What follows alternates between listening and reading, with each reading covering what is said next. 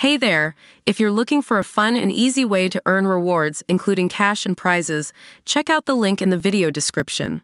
AT&T customers have reported issues making 911 calls in multiple U.S. states. At least 24 states are experiencing problems that is plaguing thousands of Americans from North Dakota to Illinois and New York. Down Detector, a site that monitors online outages, shows disruptions occurred around 12:26 p.m. Eastern Time, but skyrocketed about 4 hours later. Customers have also reported dropped calls and an inability to hear the person on the other end of the line. This is a developing story, more updates to come.